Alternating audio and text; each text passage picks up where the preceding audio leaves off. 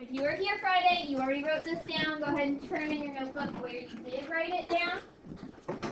If you were not here on Friday, go ahead and make this your title. It says, what is estimation? Those of you who were here, what is estimation? We wrote it in our notebook.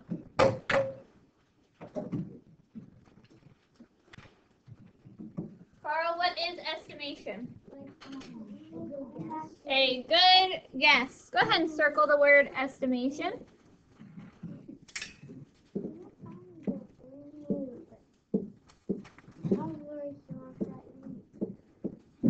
A good guess.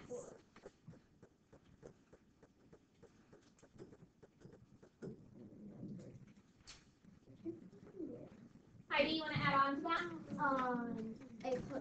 Close to a number. Yeah, so when we estimate, we are not finding an exact number. The whole point of estimation is to use friendly numbers and just get a close to number. So we're going to write friendly number. This might be a little different than what we did on Friday, and that's okay.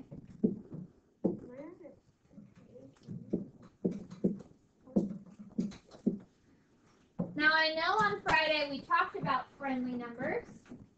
What are friendly numbers? I know we spent a lot of time talking about friendly numbers. On Friday. Gio, what are friendly numbers? Numbers that you count and don't know problem. Yeah, numbers you can easily count to with no problem. Normally, these are numbers that are skip counts of 10 or 100. So underneath friendly number, we're going to write skip counts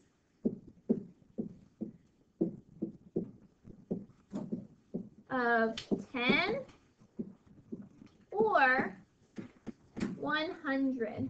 Wait, people who live in the car, I have to write that down? We already did, it's just not in the same spot. So for example, 20 is a friendly number. It's easy for me to add with or subtract with. It is also a skip count of 10. 18 is not a friendly number. A little bit more tricky to add or subtract with. And I can't get to 18 by skip counting by 10 or 100.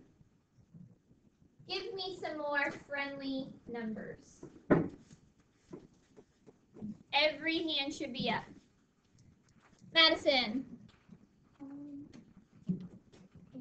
80. EX stands for examples. 80 is a friendly number. Love it. Makes my brain happy. Zach, give me another friendly number. 1,000. 1,000. Even big numbers like that can be friendly as long as they're skip counts of 10 or 100. Hayden? Say it again. 70. 70, sure. Evelyn? 5.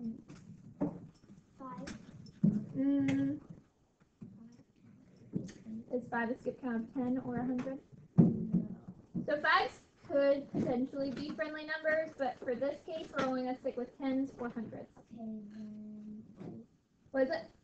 40. Carl? 10,000. 10,000, sure. Macklin? 60. What about 400? Is 400 a friendly number? Yes. Yes. What about 172? No. What about 62? No. What about 12? No. Tegan? 20 is a friendly number. Gio? 1 million is a friendly number. Balaam? Are friendly numbers like even numbers? Yes, because all skip counts of 10 or 100 are going to be even. So yes. Now, just because it's even doesn't mean it's a friendly number, right? 12 12 a friendly number? What is odd number? Okay. Odd number. All right, so we are going to be talking about a specific strategy to use for estimation. John, you're going to have to save that question for a second. Okay? That's a great question, but I'm not ready to answer it right now. So just keep it in your head for right now, okay?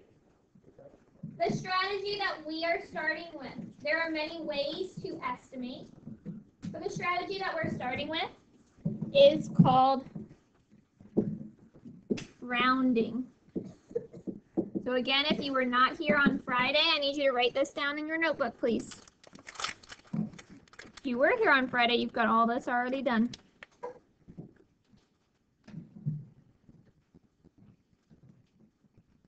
I need you moving faster than the pace that you are. That was here Friday.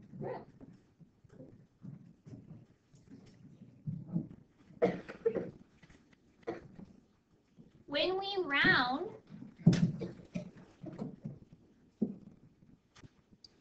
I did it right last time. When we are rounding, what we are doing is finding the closest friendly number. And usually it's the closest 10 or closest 100. What that means is if I'm skip counting by 10s, finding my closest skip count of 10. If it's the closest 100, finding my closest skip count of 100. Yes. Oh, what if we did like finding the nearest number? No, it's got to be a friendly number. Can't just be number. It has to be friendly number. That's very specific with rounding. Friendly number.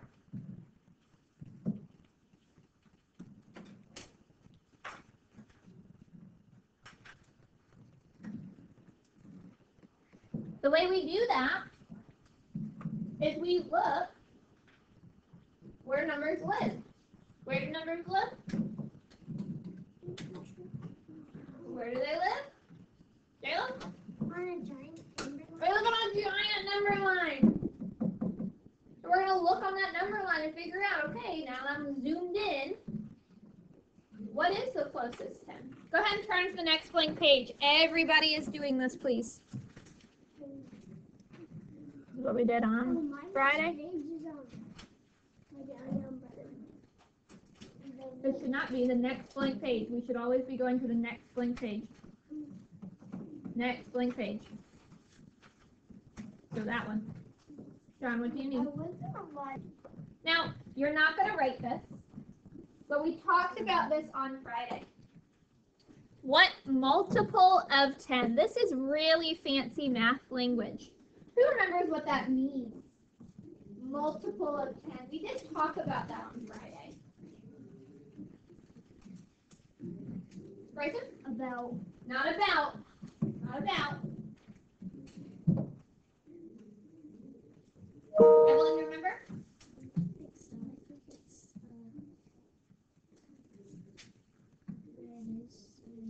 Nope. Colby, sit up.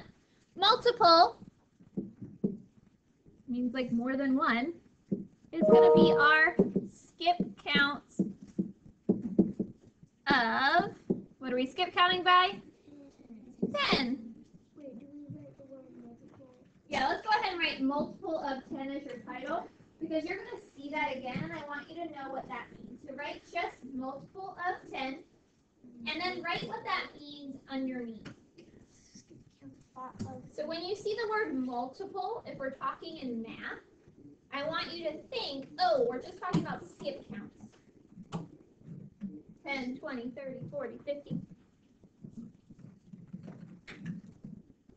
And I think Jayla might have asked me this before. You can skip count by 10 starting at any number. Right? 1, 11, 21, 31, 41. Those are all skip counts of 10. I just didn't start at 0. Does that make sense? When we're dealing with multiples of 10, always start at 0. 0, 10, 20, 30, 40. Those are the numbers we're talking about. Yes, technically you can skip count starting at whatever number. Think back to the robot stepper. Sit up, please, gentlemen. Sit up, please, Bryson. You could start at 18 and start stepping. But for this, always start at 0. So far, so good? Right. So we're trying to figure out what skip count of 10 the number 12 is closest to. Jalen already told us that numbers live on a number line. Draw a number line. Should be really good at it. We've drawn a ton of number lines. Pink line to pink line, very straight blue line. So you see mine. You're good. I'm not stressed about it, John. All right, now we need 2 skip counts of 10 that 12 is going to live in between. What's going to be my end points, my start and end points, where 12 is also going to be on that number, or sorry, that number line? Is 12 going to be between 0 and 10? No. No. Where's 12 going to be in between?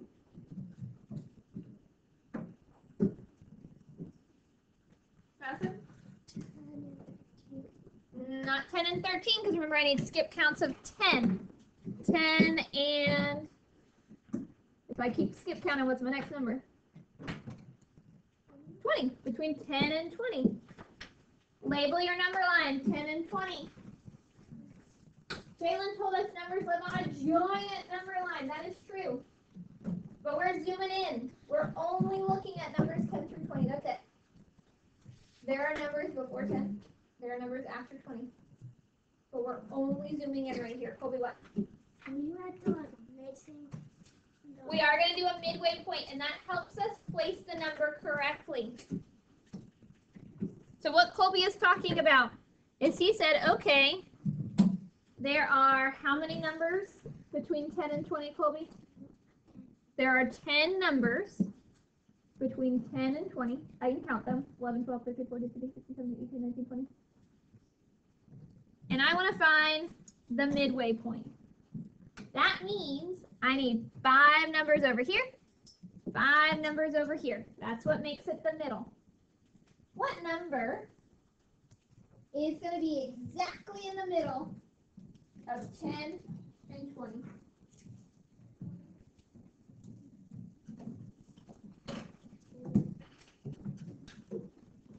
Carl? 10. 10 is not in the middle of 10 and 20. Brown? 15. We do that kind of like when we were making our clock. We put the 12 and the 6 and then the 3 and the 9. It just makes it easier to fill in the rest of the numbers so they're in the right spot. Now that I've got 10, 15, and 20, can I easily put 12 on this number line? Yes. Where's 12 going to go?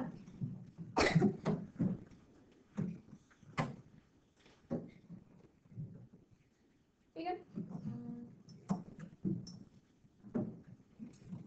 Pop it on there. Don't put your arm on the board because it thinks it's the pen. Only put the tip of the pen. All right, Tegan, pop 12 up there. Does that look like a good spot? Yes. That works for me. Put 12 on your number line. We put 12 on our number line. John, what's that? No, I think 12. I think that's where 13 to go. But then 12 will go over there. Say it again. I think normally 13 will go over there and 12 go there because Oh, so yeah, we can start to imagine. You might put 12 a little bit over this way because you might have more spots for 13 and 14. That's okay. You can do that in your notebook, John. Now that we have 12 on our number line, we've got it exactly where it's supposed to go. Which skip count of 10 is it closer to? Is it closer to 10 or is it closer to 20? Bryson? 10. It's so close to 10. You see that? It's literally closer. Now, last time we learned a symbol that means about. Because 12 is not 10. It's not the same number. But it's close to 10. We say 12 is about 10. Does anyone remember that symbol that we learned? The fancy math symbol. Heidi, you remember? It's kind of like a squiggly line. And it means like, what's it called? What? Doesn't mean equal About. to. It means about. It looks like a sideways S. So 12 is about 10. Yep. That's the math language for the words I'm saying. 12 is about 10. That's the math that matches that thought. Is 12 exactly 10? No, it's not exactly 10. $12 is definitely different than $10. But they're close. 12 cookies is close to 10 cookies. But not exactly 10 cookies. I'll take the Next blank page. Or if you've got space underneath, another number line. You don't need to write that. But draw your another number line. That kind of says in there next page. This time we're putting the number 66 on a number line. What two skip counts of 10 is 66 going to live in between? Last time Bryson gave us a trick. Bryson, do you by any chance remember that trick? Bryson, I'll remember your genius, that's fine. Last time Bryson said, hey, if you say the number, it'll usually tell you where to start. 66. Did you hear a skip count of 10 in there? What was the skip count of 10 in 66? What was that skip count of 10 that you heard? Rylan? 60. If you're trying to put 66, you probably need 60. Right? What's the next skip count of 10? Madison. 70. Yes, ma'am. Now we need that middle. Ooh, this is a little tricky. What is the middle of 60 to 70? There's only 10 numbers. So the middle of 10 would be 5. It's not going to be a 5. Kenzie, you know? 65. 65. Very good.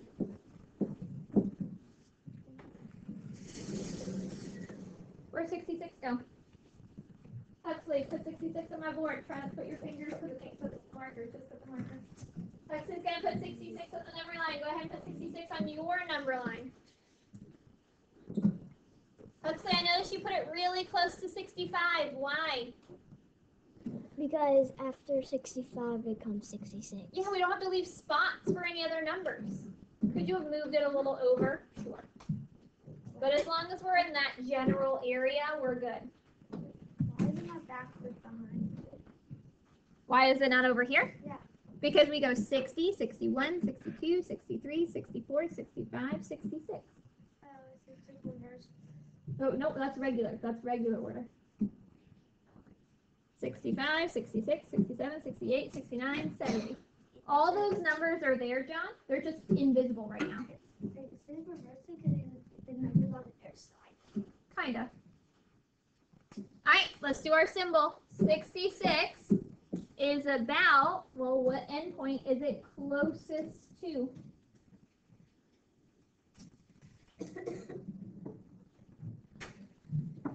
Colby? 70, way closer to 70. 66 is about 70. I can tell those of you who were here on Friday, this is making a lot of sense. If you weren't here on Friday, this still might be a little tricky. That's okay. Ooh, 3-digit number. You can do it. Draw number line.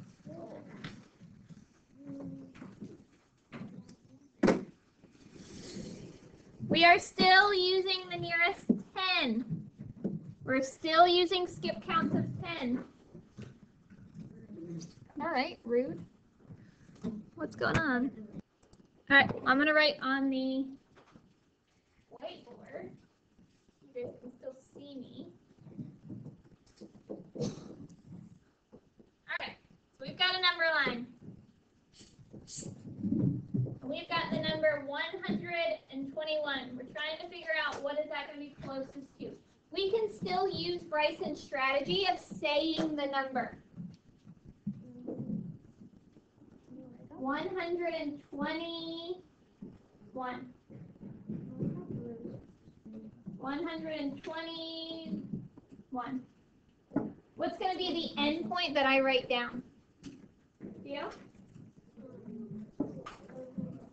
120. That makes sense. I need 120 before I can get to 121. Sure. What's going to be my next endpoint? I'm still skip counting by 10. Bryson, where am I at? 130. Very good. I still need a midpoint. What's going to be my middle point, my midpoint?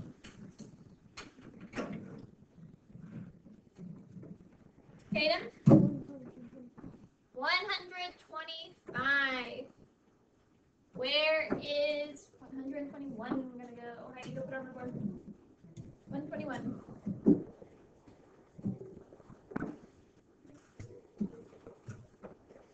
You need it on my number line. That works for me. Should be really close to 120 because it's the very next number. 121 is about what?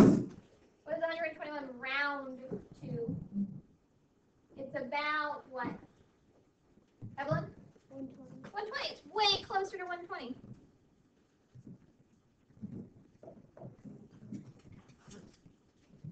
Way closer to 120. So far, so good? All right, we've got one more to do. Hey, last one. What multiple of 10 is the number 35 closest to?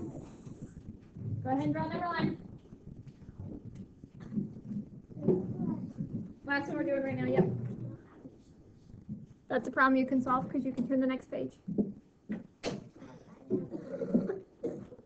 What are my endpoints? Say it. You'll hear the first endpoint when you read the number. Carl, what number are we trying to find? We're trying to find the number.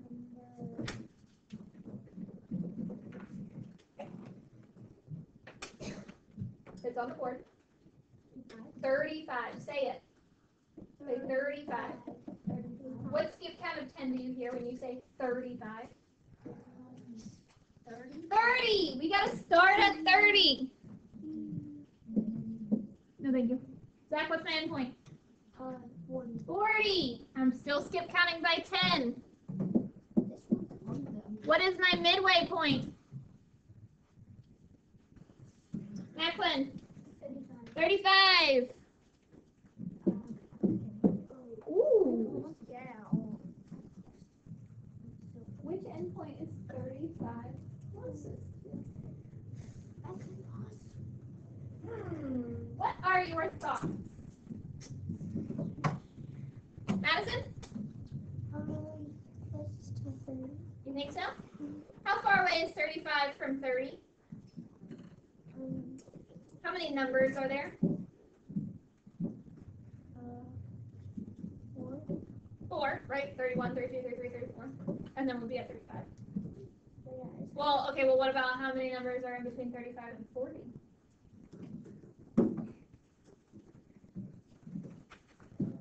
36, 37, 38, 39, 40. Ooh. Again, what are your thoughts?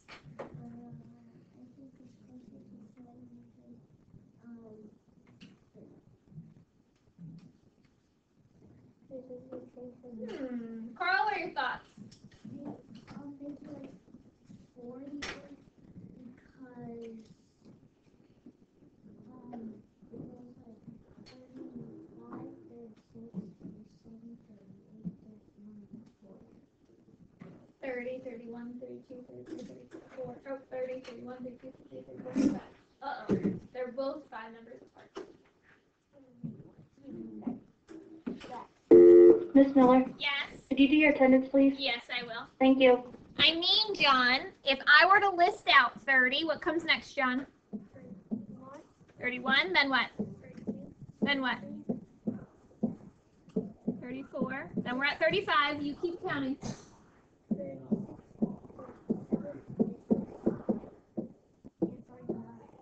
Do you see how there are 4 numbers on this side and 4 numbers on that side? 35 is stuck directly in the middle. So how do I figure it out? It is exactly in the middle. Martha, what are your thoughts? I think it's 30. The 35 is basically a part of what, of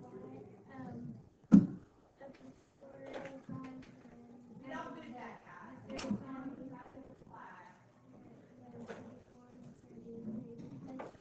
Each hand in line is basic. 5 is one the same number of school. That's an interesting way of thinking about Macklin. I think that does make sense. Evelyn? I think it's neither because 35 is exactly in the middle. That would be convenient, but also not going to happen. We're writing when I have a number exactly in the middle, I will always, and I'll pause to give you some time to get that written down. When I have a number exactly in the middle, I will always round up to the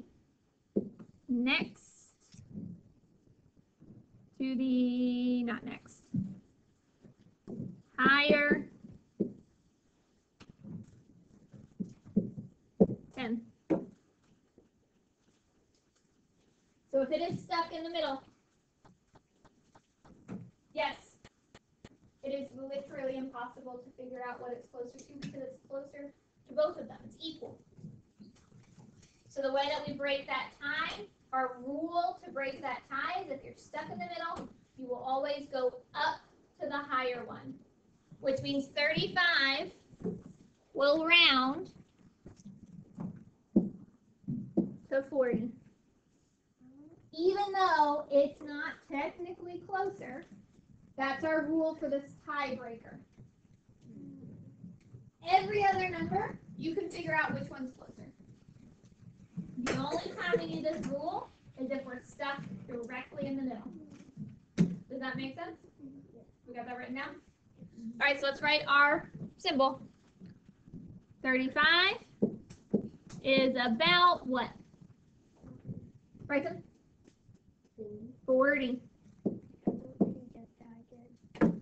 35 is about 40.